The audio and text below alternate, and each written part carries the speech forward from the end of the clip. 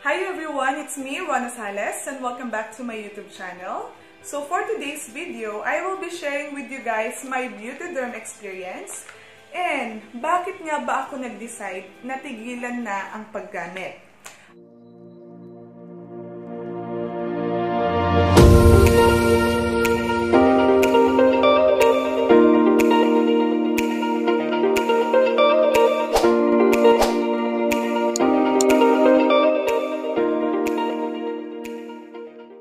Okay, but before that, disclaimer lang. All that I will be sharing with you guys is based on my personal experience. Walang halong endorsement, walang halong sponsored. Lahat ng sasabihin ko based on my personal experience. So, alam naman natin na most of the products, depende yan sa balat ng tao kung magiging effective siya sa'yo or sa akin. Pwedeng itong set na to, naging effective siya sa akin, sa inyo hindi. Or vice versa, pwedeng effective siya sa inyo or sa akin hindi. So, inuulit ko, lahat ng sasabihin ko is based on my personal experience or sabihin na natin my personal testimony about this product. Last April 2018, naging trend siya sa Facebook nung nakita ko siya, naging trend siya sa Facebook. So, parang lahat ng lugar sa amin, yung Bamban, Kapas, Tarlac, Dao, parang meron silang legit supplier ng BEAUTEDERM. And nagpo-post sila ng mga napakagandang feedbacks. And one of my students, sinabi rin niya sa akin na, Miss, maganda to. So, try mo, ganyan-ganyan. So, ako naman ito, tinry ko siya. So, bumili ako ng kanilang trial kit. This one, travel set ata yung tawag nila. So, ito yung pinakamaliit nilang set and it's worth 950 pesos. So, may kamahalan talaga siya. Pero, pinush ko talaga siya dahil dun sa mga nakita kong review na glass skin, lahat ng pimples, lahat ng freckles na wala. So, tinry ko siya. So, dun sa aking first set, to be honest, ang nangyari sa akin is, lumabas lahat ng pimples ko. As in, talagang napuno ako ng pimples, here, napuno ako ng pimples, at dumating sa time na pumunta na ako sa derma para magpa-inject ng mga pimples, para ano yung facial peel, para mawala yung mga tawag doon, pimple marks. Yun yung napagdaanan ko sa aking first travel set. So, ngayon sabi ko, bakit ganito yung naging effect sa akin? Nanood ako sa YouTube ng mga reviews ng ibang tao, nagtanong ako dun sa seller, ang sabi niya, dumaan daw ako sa stage na ang tawag is splurging. Yun yung stage na lalabas lahat ng pimples, ilalabas niya lahat yung dumi sa mukha mo, and then after that, mag-start na siyang maging okay. So, as a buyer, syempre, naniwala ako dun sa aking seller. So, kinontinue ko siya. And guys, nung kinontinue ko siya, as in naman talaga, nawala lahat ng pimples, ang kinis talaga ng mukha ko, and talagang glass skin siya and baby skin, yung supple skin, alam niyo yun? So, continue ko siyang ginagamit. But, nung pumunta ako dito sa Thailand last April 2019, di ba nag-start ako ng 2018? So, 2019 pumunta ako dito sa Thailand. So, may dala akong isang ganito. And syempre, hindi naman siya enough hanggang ngayong December na pala. Hanggang ngayong December. So, anong nangyari? Wala akong makitang supplier nito sa Thailand. So, nag-stop ako ng mga 1 week. And alam nyo guys, nung nag-stop ako ng 1 week, oh my gosh, talaga, lumabas yung mga pimples ko. And hindi lang sila yung normal na pimples. Yung alam nyo yung may nana sa loob, yung may laman, alam nyo yung matigas, tapos mahirap silang pumutok. Ayun, ang hirap magsalita ng impromptu na nakakatameme, no? So, ayun na nga. After kong nag-stop ng 1 week, lumabas talaga yung mga pimples ko. Yung malaki, yung matigas, yung may nana.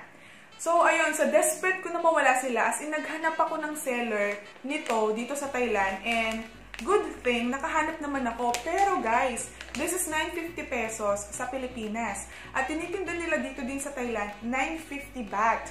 So, mas mahal siya, guys. Sa isang OFW na katulad ko, mabigat siya sa bulsa. Oh, no! Pero katulad nga ng sinabi ko, desperate akong mawala yung mga pimples and pimple marks. Bumili ako ulit ng isang travel set. But, the thing is, tinry ko siya ulit, pero hindi na siya naging effective sa akin. Okay? Sa akin. Naulit ko, sa akin.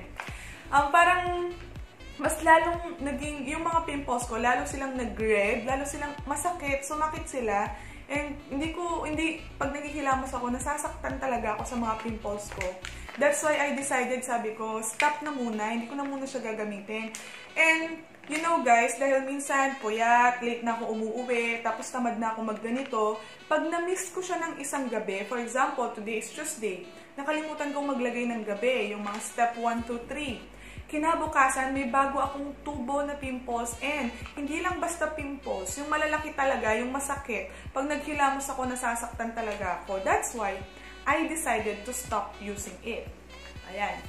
Tapos, ayan na naman. Eh di, sabi ko, parang okay na naman yung mukha ko. Ginamit ko na naman siya ulit, ang tigas ng ulo ko. So, every time na gamitin ko siya ulit, lumalabas talaga yung pimples ko. So, ngayon, December, I decided to stop using it. As in, stop.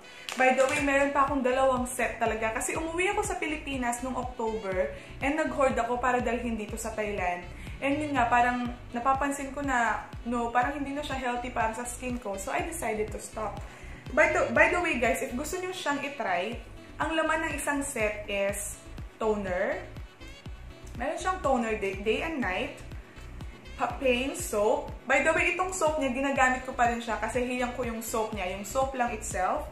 Tapos, meron siyang cream 4. So, meron siyang day cream. Siyempre, sa day siya ginagamit. And sa night, ito kasi medyo nakakatamad. 3. Night 1 cream. Yung 1 cream is, I think this is parang whitening. Yung night cream 2, it's moisturizing.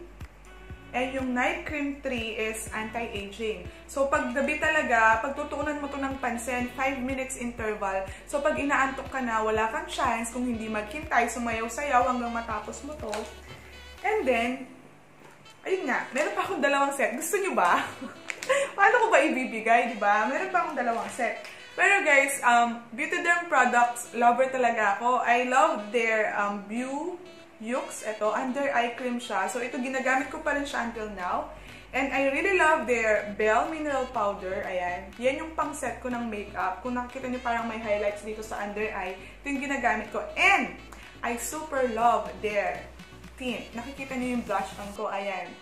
Kahit pawisin ka the whole day, hindi talaga siya maaalis. Ayan.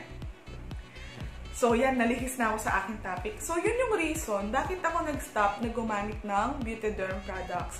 So, I don't know, kasi meron akong friend na gumamit din siya. Shout out, Miss Samantha Shapo. Meron kasi siyang freckles dito. Ayan. So, sa first set niya, guys, para sa may mga freckles, baka maging effective siya sa inyo. Kasi yung friend ko, may freckles siya dito. After ng 1 travel set niya, naalis talaga. Kung gusto nyo i-search siya, Samantha Shapo, and ask her about the freckles, yung journey niya sa Beautederm, sasagutin niya kayo kasi talagang nawala yung freckles niya. So, katulad nung sinabi ko, the result of the product may vary. Pwedeng iba sa akin, pwedeng sa inyo. Kasi sa akin, naging effective naman siya. Siguro kung hindi ako natigil noon, nung nag-abroad ako dito sa Thailand, siguro napakaganda na ng skin ko. Pero dahil nga, stop use ako. Kaya siguro naging ganun yung effect sa akin. So, my tip is, if you will use Beautederm, maintenance talaga siya. Hindi mo siya pwedeng tigilan. Based on my experience. Kasi pag tinigilan mo siya, parang hahanapin siya ng balat mo. And dahil hindi na mahanap ng balat mo yung product, so yun, magkakos siya ng pimples, breakouts. Feeling ko yun yung reason. So, kasalanan ko din naman kung bakit ako nag-breakouts. Kasi nga, tigil ako ng tigil. Kasi nga naman, wala akong makitang supplier dito sa Thailand. So, ayun. So, Beautederm, effective siya, as in, huwag nyo lang siyang titigilan. Kasi pag tinigilan nyo nga siya, pwede siyang mag-lead to breakouts and pimples. Ayun. So, by the way guys, Beautederm, if you want to buy Beautederm products in the Philippines, you can search, if taga sa amin kayo, you can search Beautederm Bamban or Beautederm Dau. Pwede kayong bumili sa kanila. Worth 950 pesos. May mas malaking set. And I think ang pinakamahal at pinakamalaking set is 6,500 pesos. Imagine guys, almost 10,000 pesos. Paano ko isusustain nyo ng isang OFW na kagaya ko, di ba? So, ipapakita ko dito sa side na to, video, yung aking skin condition bago ko tigilan yung Beautederm. Ito siya. Ayan. Di ba ang daming pimples, ang lalaki, tapos ang pangit tignan. Pero as you can see now in my video, medyo okay na yung face ko. meron akong ginagawang skincare routine ngayon. 3 steps. 1, 2, yeah, 3 steps skin routine. So, kapag naging effective siya sa akin, isa-share ko talaga siya sa inyo, guys. And tingnan nyo naman, di ba? Hindi na masama yung aking, hindi na masamang tingnan yung aking mukha. So, ano ba yun? Kung i-compare mo dito sa video na to, and sa picture na to, napakalayo na ng skin condition nito at nito.